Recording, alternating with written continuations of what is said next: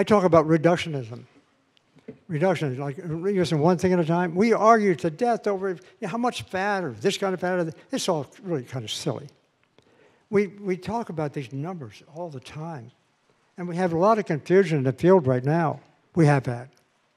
I believe this, you believe that, all that kind of stuff. Well, it turns out that there's a reason why there's so much confusion. A lot of reasons, but one of which is the medical practice system itself. Namely, we tend to assume when we do science, quote unquote, on something to learn something, we focus on one disease at a time. We focus on one cause. We focus on one mechanism. All those are false. They're really all false. Yes, we can see effects sometimes with a single nutrient, but usually it doesn't last or it's not whatever. We develop drugs to sort of focus it. One, there, this, that kind of thing. We get random side effects. So the training in the area of medicine is focused on the use of targeted drugs and the presumption that we're dealing with a disease one at a time under very specific conditions. That's medicine. That is medicine. In the meanwhile, in medical schools, there's not a medical school in this country that really teaches nutrition. It's left out of the equation.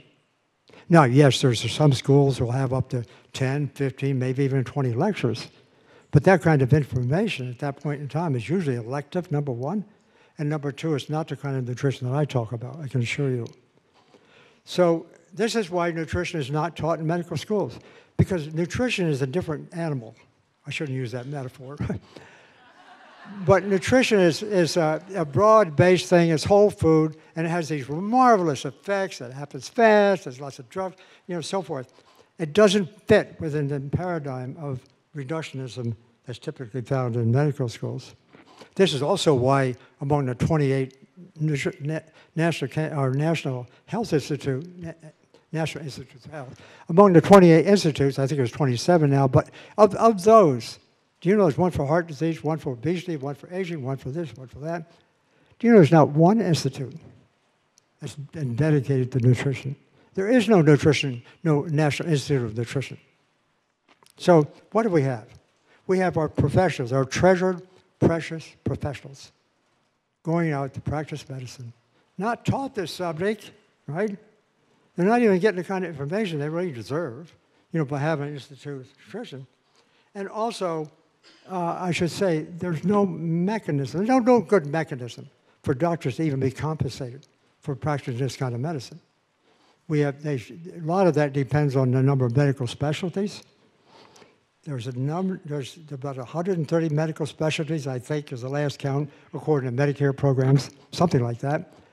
Not one of that, that's what generates opportunities for physicians to be paid. Not one of those medical specialties out of the 130 is for nutrition counseling. So we've shut ourselves out of the whole system. Nutrition has been shut out. This is a summary of what I already said about holistic nutrition. All those things working together, whole food-based diet. And there's one more thing, and I wish I had the time to explain to you. It's the most exciting part of what I think I've come to know. It really has to do with animal protein. Where did we get that idea from?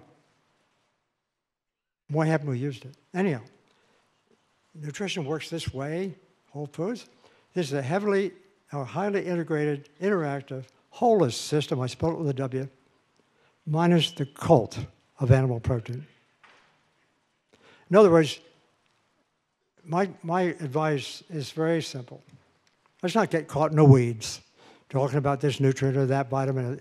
Forget that stuff.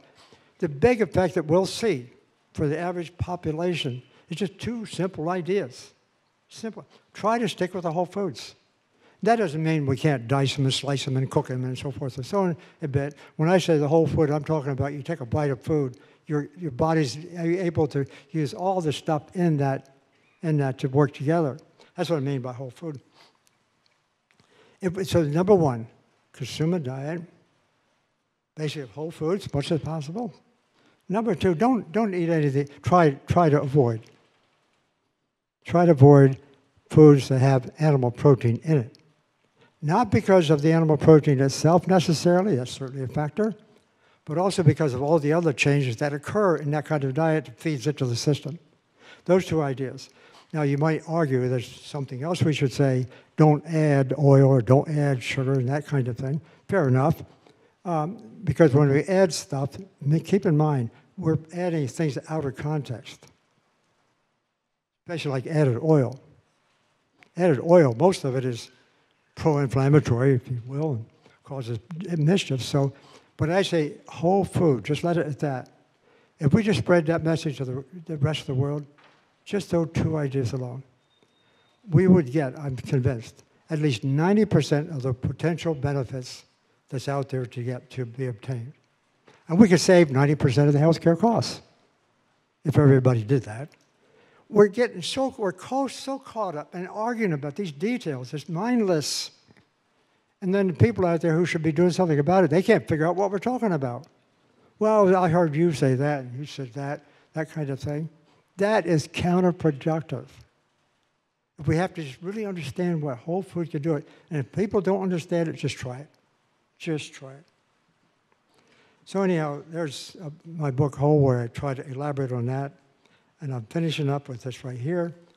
Holistic nutrition involves countless nutrients, mechanisms, and health outcomes that are all favorable. Holistic metabolism within the cell is infinitely complex. It changes within nanoseconds of time, all for the purpose of nature. Holistic nutrition is a constitutional effect, and history shows how it was suppressed with consequences. The new book I have is actually tracing that history. And I suggest, I don't mean to be pretentious in this case whatsoever about this theory of relativity, but I think that the realization that nutrients work together in the form of whole food, and the body is knowing all the time, okay, I adjust this, I adjust that. All of this is happening in a beautiful, beautiful symphony. Beautiful symphony. I call that the theory, that's the biological theory of relativity. Thank you very much. I'm going to stop there. I know I'm boring you.